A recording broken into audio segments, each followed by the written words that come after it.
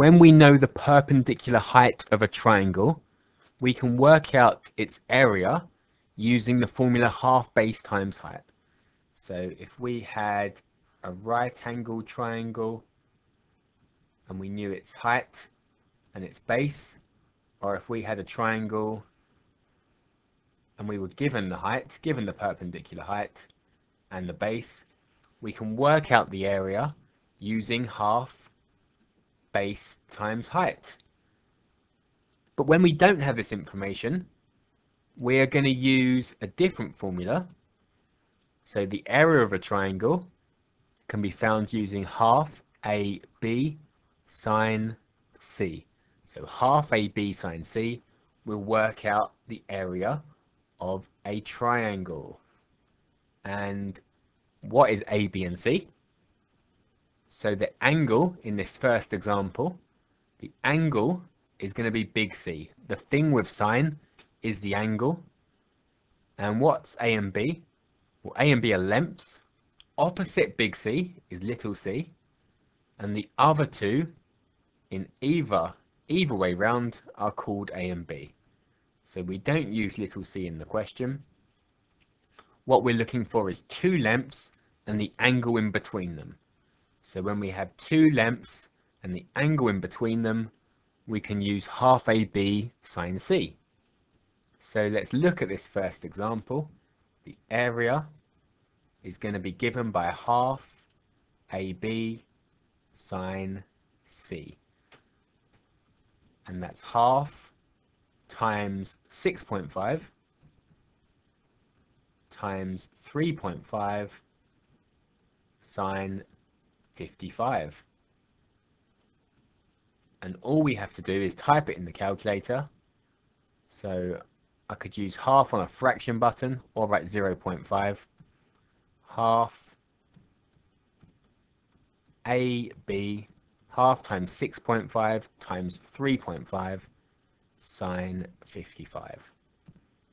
And that's given an answer of 9.32 to 2 decimal places. So 9.32. And what are the units? So the lengths are in meters, so area is in meters squared. So 9.32 meters squared to 2 decimal places. There's a question for you to try. So work out the area of the triangle.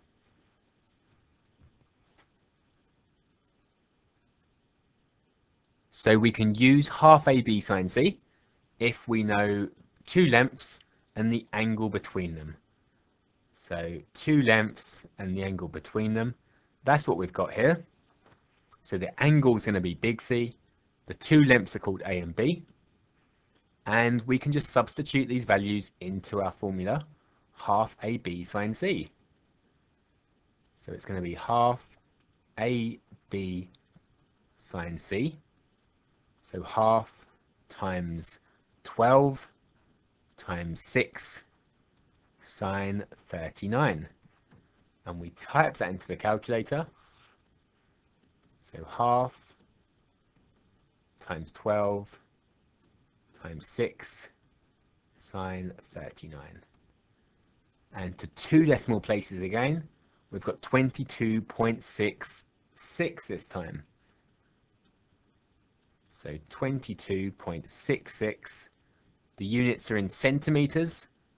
It's area. We measure area in squares. So 22.66 centimeters squared to 2 decimal places. Okay, another example. The only thing I've done differently this time is added extra information. So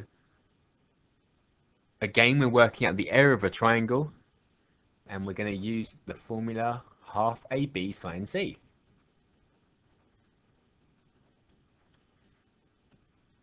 So we're looking for two lengths and the angle between them. So our angle, our 38, is going to be our big C. And the two lengths next to that angle are going to be A and B. This length, 3.2, would be little c. It's not involved in the question, and so we don't need that. And also, it's worth saying, where the triangle is already labelled, A, B and C, we can ignore the labellings that are already there and use our own. So we know we're looking for two lengths and an angle between them. The angle is going to be big C, the lengths are A and B. So let's just substitute these values in. So half times 2.9 times 4.9 sine 38. And we just type it into the calculator. So half times 2.9 times 4.9 sine 38, and that's 4.37 to 2 decimal places. So it's 4.37. The units are kilometers squared this time, and that's again to 2 decimal places. Okay, one for you to try. So pause the video and have a go.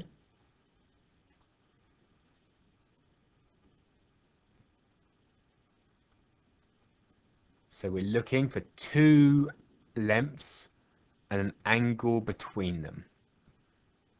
So where have we got two lengths and an angle between them?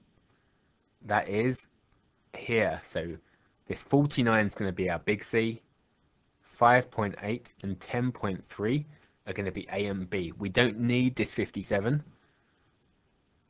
We don't need this 97. We just need two lengths and an angle between them. So we're going to have half times 5.8 times 10.3 sine 49. And we type that in the calculator.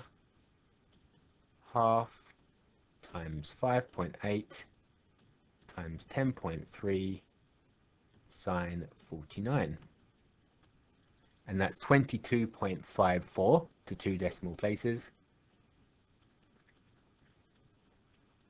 It's in meters this time, so meters squared because it's area to 2 decimal places. 3 questions to finish up, so pause the video, have a go at these, and press play when you're ready for me to go through the answers.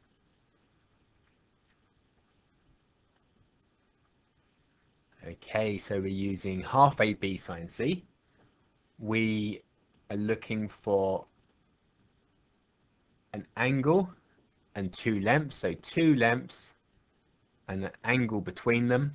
The lengths are A and B, and the angle is our big C. So the area is half AB sine C. So in this case, that's half times 6 times 8.7 sine 98. So we'll type that in the calculator. Half times 6 times 8.7 sine 98. And that's 25.85 to 2 decimal places. 25.85. What are the units? Meters squared this time. And again to 2 decimal places. Question 2. So we could use half AB sine C with a 90-degree angle as our C, but we can just use half base times height.